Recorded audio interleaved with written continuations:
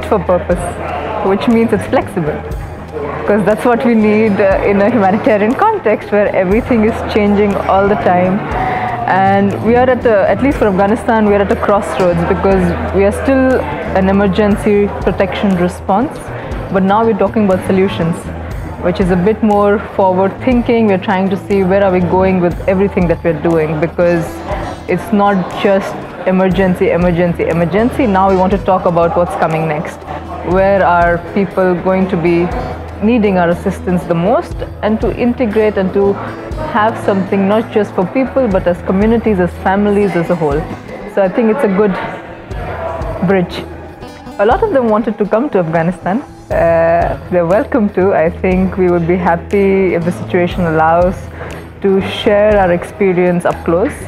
And I hope that we can, if not learn it up close from their context, that we get together to still talk about where we started here. 3 years from now, where are we now?